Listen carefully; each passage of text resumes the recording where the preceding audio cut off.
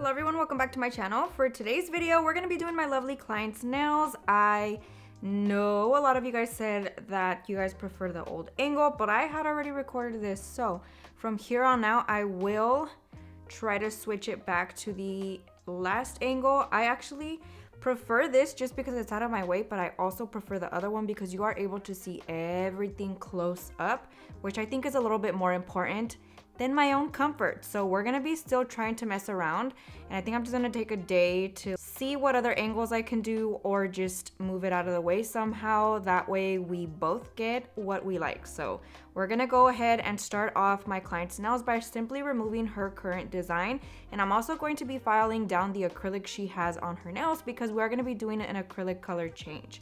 This is also known as a backfill, which is what I like to call it. Some people like to call it a rebalance, but I'm simply doing this not to rebalance the nail, but to change out the color. That's why I prefer to call it a backfill. So we're gonna go in and just file it all the way down. I am using my e-file at a speed of 12,000 RPMs, and I'm going to be using the Kiara Sky 5-in-1 bit, which is my all-time favorite.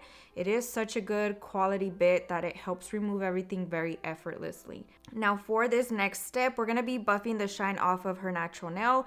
I like to file her acrylic pretty much to where there's none left. So then I go ahead and fully remove any lifting she might have at this point with the mandrel bit. This is the super small one that they recently released. So far so good. I absolutely love it. Let me know down below in the comment section if you guys have tried it out or purchased it for yourself. I absolutely love it. It is such a game changer when it comes to getting into those hard to reach areas. And again, for reference, I am using my e-file now at this point when using it on the natural nail at only 4,000 RPMs, and I do not go past that. I do not recommend you guys going past 4,000 RPMs because it can get a little too harsh, especially if you're not comfortable using your e-file. So I'm just going in very carefully, removing that lifting and removing the shine from her natural nail. And I tried to dust off her hand as much as possible throughout the entire process because I know a lot of us get very, very irritated at the fact that there's all kinds of dust everywhere. So I just try to kind of shake it off as we go just to make sure that she's not uncomfortable or anything like that.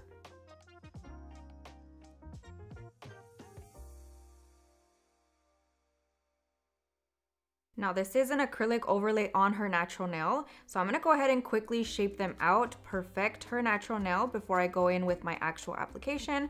For this process, I'm using the Tammy Taylor Peel and Stick file. It is my all-time favorite. If you've been watching me forever, you know I just cannot steer away from these files because they're just so good. They're easy to sanitize, they're easy to switch out, and they're so sturdy that you will be able to perfect your shape a lot easier than if you use other disposable files. So definitely check these out. I have everything linked on my Amazon storefront that is from Amazon, and these happen to be purchased off of there. So definitely look that up on my Amazon storefront to easily purchase those. So at this point, I go ahead and try to file any acrylic that I have left on the nail that I was too scared to fully remove with my e-file. Sometimes it just gets a little scary, but I'm gonna go ahead and remove that excess oil and the rest of the dust using a lint-free wipe and a little bit of Young Nail Swipe.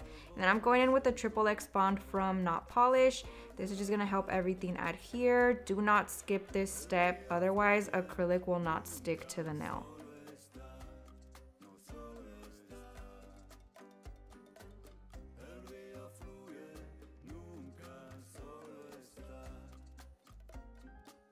Now, whenever my girl showed me the set she wanted, I was so excited because it's something so different and it is so cute and the results came out perfect. So I hope you guys appreciate this short nail art tutorial, but we're gonna be starting off by applying this beautiful yellow color. I love it and it goes so well with her skin. And then once we add all the other colors in the nail art, it just looked so good. So this is called Blonded from Kiara Sky. It has a little bit of an orange undertone, which I think that's why I really like it. And it's not super neon, it's just like the perfect summer yellow. So I went ahead and applied just one bead, fully covered her nail, and I'm just doing any little bit of cleanup that I can on the sides to make sure that everything is super clean. And for the ring finger and middle finger, we're gonna be using Light Sand from Not Polish. It is such a good nude color for lighter skin tones. And so I wanted to match that very well with that yellow, and I thought it looked so good. It has like a pink peach undertone, which is why it goes so good with light skin tones. And I thought it just looked so good against her skin. So if you guys do not have this in your collection, definitely recommend it. It is one of my favorites. So I'm just going ahead and carefully applying that. And I felt like that area was a little bit too thin, so I'm just adding a little bit more. And then we're gonna go ahead and encapsulate. I always do this to the colored acrylic nails. It is important you do not skip this step because pigmented acrylics like yellows, all the colors are very fragile. So you wanna add a little bit more strength to that by applying a thin layer of clear acrylic on top.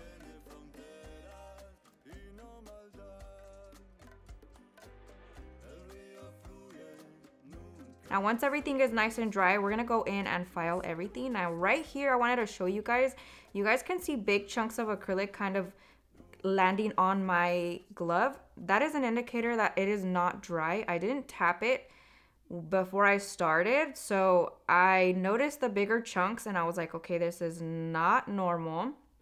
And then I went ahead and checked, and sure enough, it was not dry. But at this point, you can see that all the dust coming off is nice and cohesive. So all of the little dust particles are pretty much the same size. They are a little bit more on the finer side than those big chunks that I was noticing on the pinky nail. So at this point, I'm good to file, and I'm going ahead and just focusing on that cuticle area, making sure that it is nice and flush. And then we're gonna go back in and finish file the nails with a hand file. I always go in, even though I try to perfect my acrylic application to where it is laid on there perfectly, you still need to go in and file. So I'm gonna go in and just make sure everything is super, super crisp. And I'm gonna be flipping her hand around to look at the nails from her perspective, and we're gonna square off the tip that way. I wasn't able to show you guys, but now at this point, I'm gonna be going in and buffing. I'm just making sure everything is nice and smooth for our nail art application. Now, I actually had a few of you guys mention that you are still having chipping and lifting from your gel polish application or your nail art application. So I would recommend you guys skip the buffing part and go in with a top coat. That not only is going to allow you to have a smooth canvas to work on for your nail art, but it's going to eliminate the super smooth surface on the acrylic, which is really what sometimes causes chipping and lifting of that gel polish. So hopefully that helps somebody that has been struggling with that.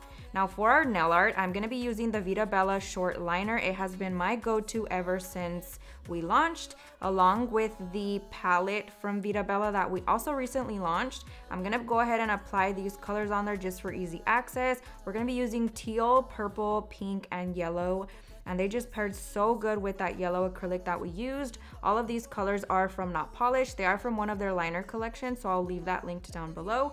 And then we're gonna be adding accents of black and white, which I think is what brought everything together.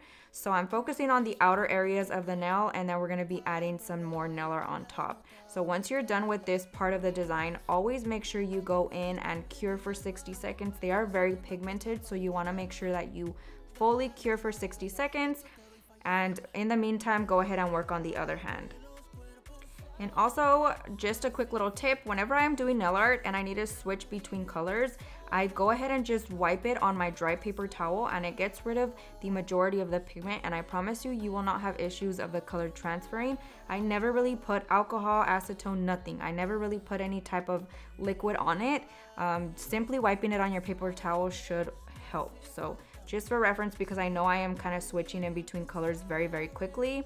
And no, it is not edited. I'm simply just wiping it on my paper towel really quick and dipping it right back into the next color, as you can see right here. So in case you guys were curious, that is exactly what I do. And you can see that none of that pink transferred onto the yellow. And this happens all the time. I do it all the time this specific way, and I've never had issues. So just a quick little tip if you guys are curious.